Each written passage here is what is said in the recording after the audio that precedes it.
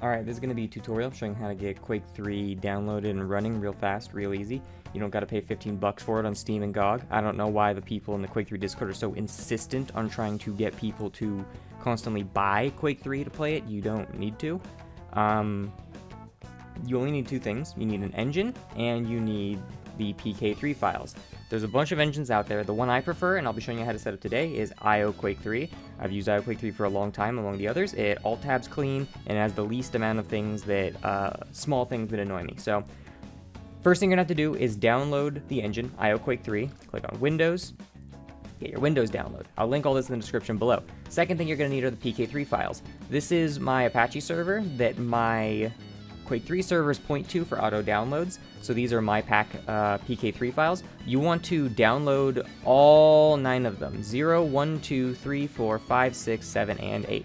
As you can see, they all download pretty damn quick, but pack 0 is the biggest, so that one's going to take the longest to download. Once you have all those downloaded, well, once I have all these downloaded, I'll cut to the point in the video and show you how to set it up. Okay, so now we have everything we need. We have our Ioq3 here in the Windows zip, and we have all 9 of the PK3 files we need, pack 0 all the way through pack 8. So the first thing you're going to do is you're going to have to extract your Ioq3. So extract the Windows file, go into it, you'll see release Ming W64. You're going to extract that as well. And now you're going to be in a folder that has a base Q3 folder, a mission pack folder, Ioq3 dedicated server executable, and the Ioq3 game executable. If you try to launch it now, nothing will happen. It'll say you need your PK3 files. So we have to go back and get those files. Pack 0 all the way through pack 8. You're going to copy or cut all of them. You do need all of them. And then you're going to go back to your Ioq3 folder, open up base Q3, and drop them in the base Q3 folder. Do not drop them in the root folder or the folder where the executable is. I've tried to help people set this up before, and for some reason, I tell them base Q3, and they just drop them here in this folder, and then it doesn't work, and they don't know why. Base Q3. You need to put them in the base Q3 folder. And as you'll see, then we try to launch the game, and it works. Simple as that. It's going to ask you for a CD key, put all 2s in, and now here we are. We're playing some Quake 3. Now, because we're using Ioq3, there is one little quirk that we should go over, and that's that your files like your player config, your mod files, and your map files are not going to be found here in this folder.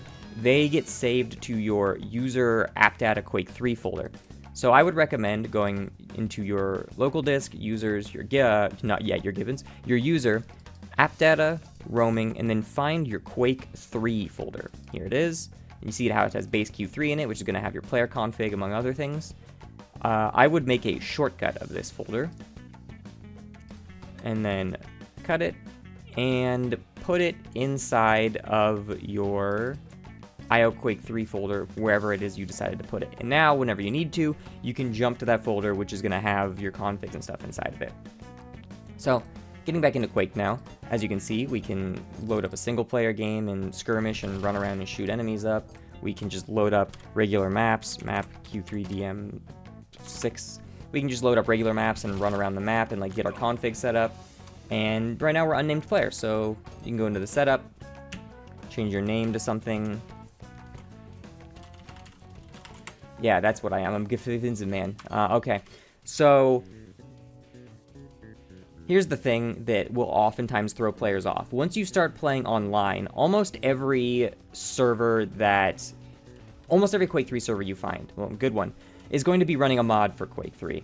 And there's quite a few different mods, but the most notable thing these mods do, among other things, is improve the netcode of Quake 3 substantially from its vanilla netcode, which is like delay-based.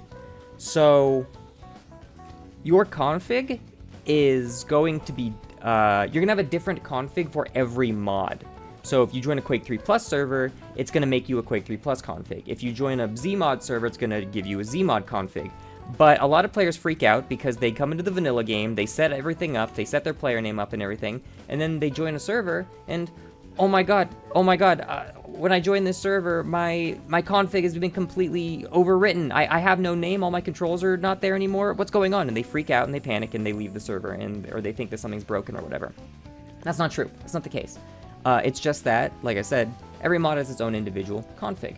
And I'll show an example of that. One second. Let me alt-tab and get the IP for my server. There we go. So I'll join my servers right here.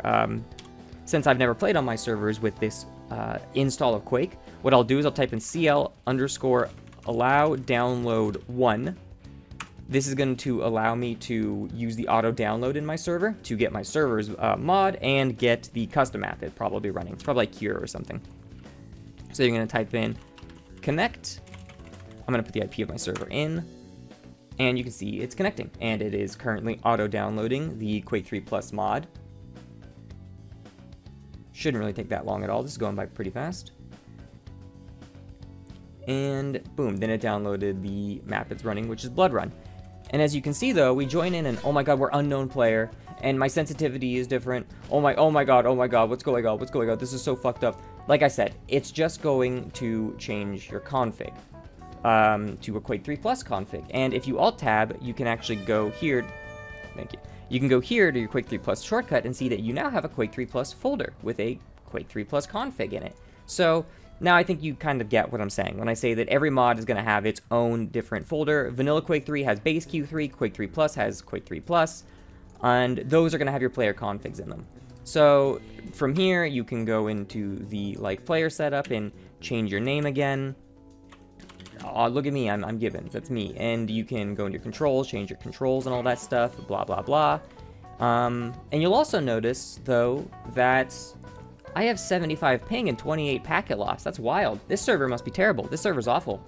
No, it's just that, you know, Quake is an old game with a lot of default old net settings, so you're going to have to change your net setting a bit. And it's not uncommon for people to join servers and have bad ping and packet loss until they change a few options. So the options you're going to want to change are going to be, the first one is going to help with any kind of memory issue. If you run into a problem that says like you need, like it's a memory issue, you're probably going to need to use com_hunkmegs256. Then you're going to want to type in /, of course, to make it a command, rate 50,000. You're going to want com_max FPS 125. You're going to want cl_max packets 125. And you're going to want snaps 40. Then you're going to type in vid_restart. That'll reload the map. And as you can see now, oh, now we have 35 MS and 0 packet loss. Much better. That seems much more like it, doesn't it? And from there, we're good to play Quake. That's all you got to do to set up Quake 3 and get it running and start playing it online. The biggest thing you need to keep in mind is just remember, every server you join is probably going to be running, when you first get a fresh install, it's probably going to have a mod you don't have installed yet, and you're probably going to have to redo your config. So that's just, you'll just something to keep in mind, something so you don't freak out when it's not the same.